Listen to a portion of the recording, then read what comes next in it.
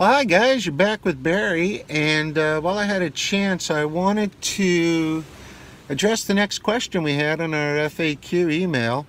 For all you folks that want specific questions answered, we've discovered it's a lot better if we answer them by actually, even though it's a lot more work, it's a lot better for our subscribers if we answer them by video. We found out rather quickly on our frequently asked questions page, FAQ page on our www.somethingfeelswrong.com website, that we were able to reach many more people that they just prefer to watch a video rather than read a text. So with that in mind, here goes on our next one. It comes out from a subscriber named Peter.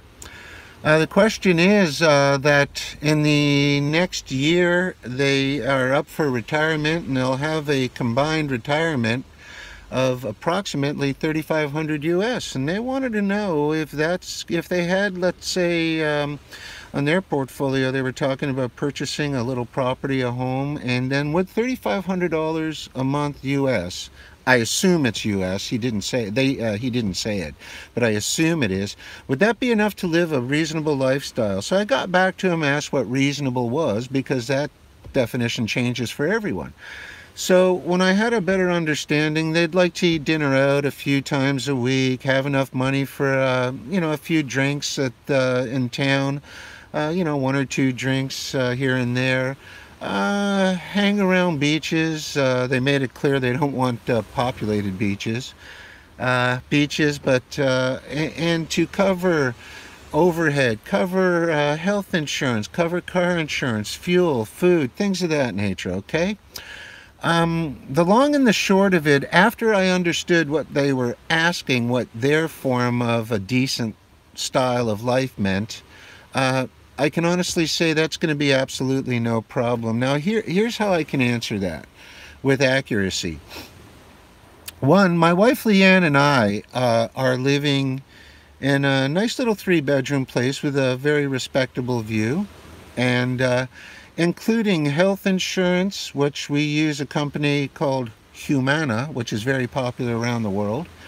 So we have their gold plan for 2 people. Old Barry does enjoy a cigarette now and again, so I did make a stipulation that I am a smoker.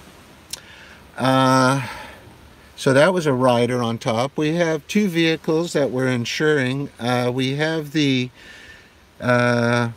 foreign liability package with it, which is something I can get into detail if a person writes about in auto insurance in the DR. I'll answer it. But anyway, it's a rider for extra liability coverage should something happen. I don't take collision because, one, Yoda's too old.